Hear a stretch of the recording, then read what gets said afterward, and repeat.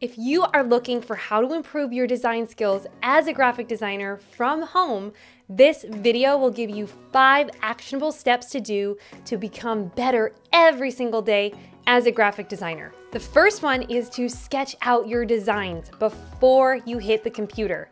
All too often, we think that the computer will make us better as designers, but sketching at a smaller scale actually helps you to see the overall picture before you become married to a design in the screen, in the computer.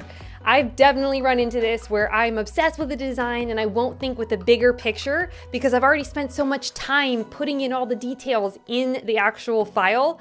But if you do it on a bigger scale, sketching it out and really see what would be the best composition, it's going to make your designs better and save you a lot of time.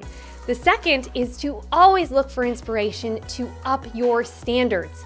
Just because you look at someone else's work and you admire it, that doesn't mean you're going to copy it. That doesn't mean that you are copying it or that you're not original. Look at why you like what they have done and see how you can then apply it to your own work to up your skills. If you're always just looking at your own work, you're going to become stagnant.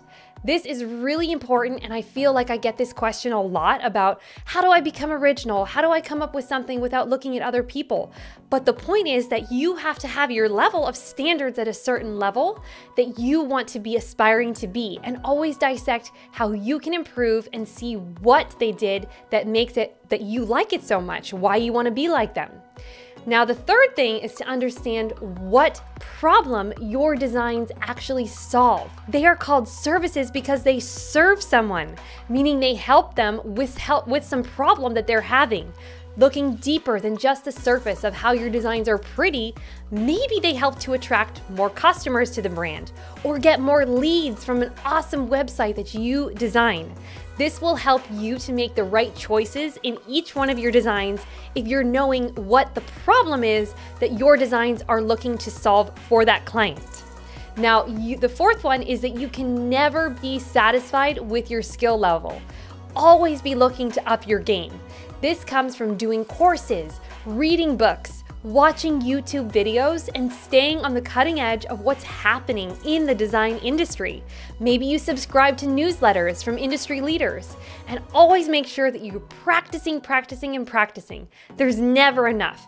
Even the top designers are still practicing. Now, the fifth one is to get a design mentor or coach to help guide you in your journey through the design world and through building your business if you choose to be a freelancer. Join Facebook communities of other designers and share your work there. Get helpful critiques and learn from them. There are many designers that have made it successfully and now love to give back to others. I'm one of those that actually loves to help newer or struggling designers, and that's why I created this channel. It's for you. I also have a free masterclass that you can sign up for and watch at the link below to actually help you get consistent clients. If you're at that stage of your business where you're maybe struggling to find work and you don't know how to get that stability, it's a masterclass that will help you to generate a client machine. So also check out these videos to help you increase your design skills, and don't forget to subscribe to this channel for future graphic design tips and tools. I will see you next time.